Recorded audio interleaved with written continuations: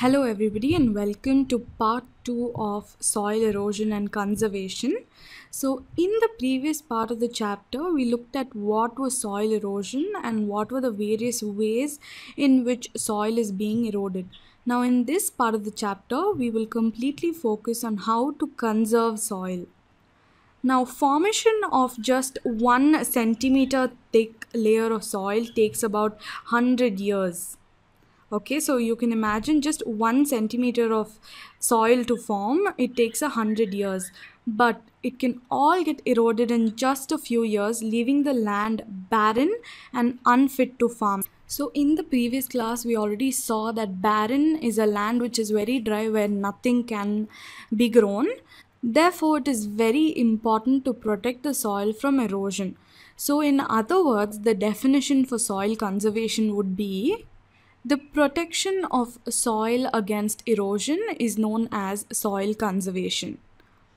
Now let us see how exactly we can achieve this soil conservation. The first method would be through afforestation.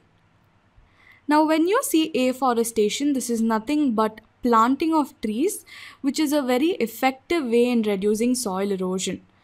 And also another method is by growing grass on slopes in hilly areas, which prevents erosion of soil by flowing water. If it rains on top of the hill, the water that flows down shouldn't drag all the soil with it. So when you grow grass on this slopy land, water will just flow, whereas the grass will hold on to all the soil. So you can see how afforestation is very useful in preventing soil erosion, right? The second method is by soil cover. Now when you see soil cover, generally after a crop is harvested or before the next crop is sown, the soil remains bare. Like let's see a picture. Now if you see in this image, you can see that the soil is so bare, right?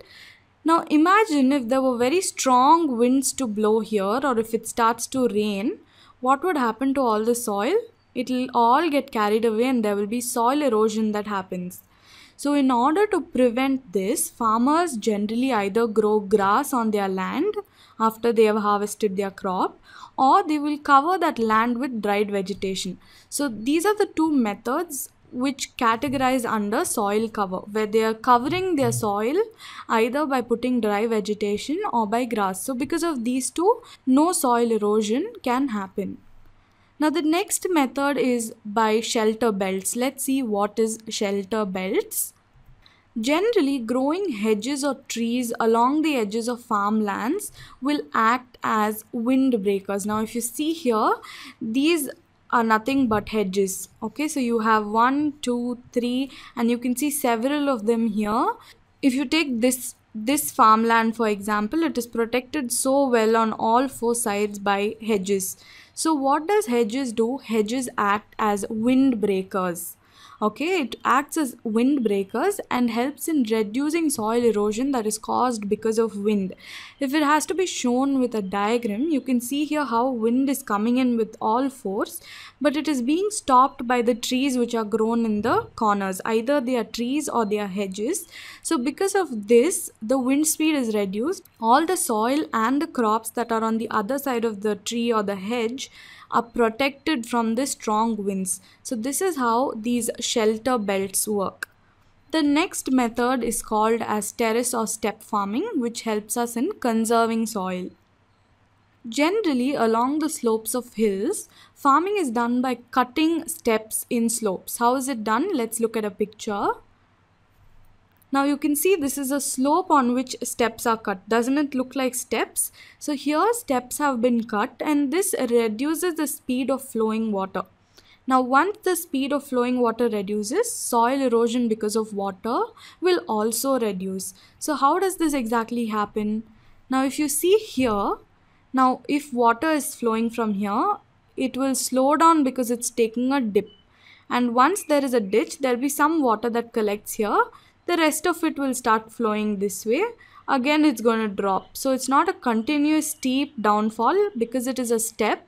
The speed of water will reduce. And another very interesting thing about it is, though some soil may be carried from here, whatever soil is carried from one step gets deposited in the next step.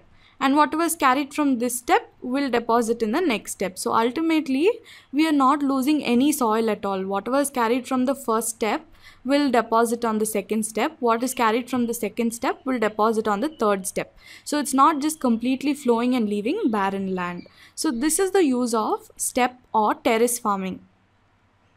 The next method is called as building embankments. Generally, rivers constantly erode soil on their banks because rivers keep flowing along the banks. They will take away all the soil from there. So very strong embankments of soil and rock are built along the edges of the bank.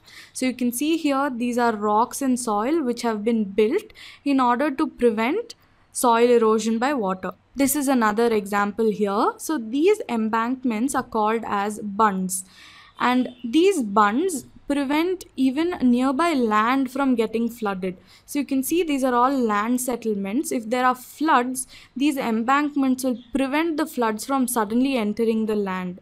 So by this, it is protecting the soil from erosion and protecting the nearby settlements from floods. So with this, we come to the end of the chapter. Let's do a quick recap of what we did in part 2. Under part 2, we saw soil conservation. The first one we saw was afforestation. The second one was soil cover. Then we saw what were shelter belts. We spoke about step farming and how useful it was.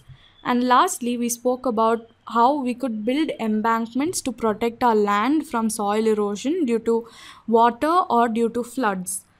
With this, we end this chapter. In case you have any doubts, please comment below and we will reply to you.